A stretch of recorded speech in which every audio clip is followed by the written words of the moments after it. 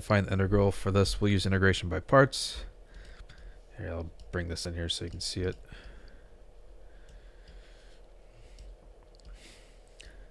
All right, so we'll break this up. We'll make f of x, we'll assign that equal to just x, and then g of x will be we can rewrite the square root of x plus 1 as x plus 1 raised to the 1/2. All right, so then f prime of x will be equal to 1, and g of x will be equal to 1/2, not 1/2, 2/3. 2/3, yeah. X plus 1 raised to the 3/2. There we go.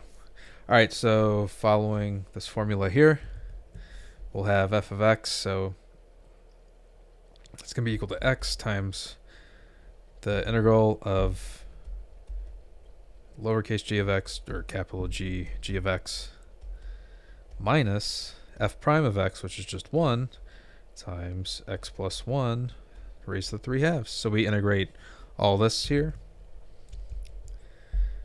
I love it. Just give me a second here.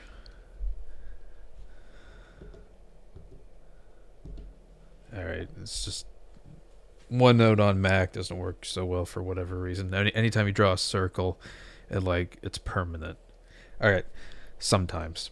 Okay, so the left side's fine. The integral of this, x plus 1, is going to be, and this should be 2/3. 3/2, so 3/2 plus 1, so this becomes 2/5, and this becomes, we add 1 to this, so it becomes 5/2. So we're going to have x times 2/3, x plus 1 raised to the 3/2, minus 4/15, x plus 1 raised to the 5/2, and then plus c. And that's it. Alrighty, I hope this problem helped you out. Appreciate you watching. You have a great day.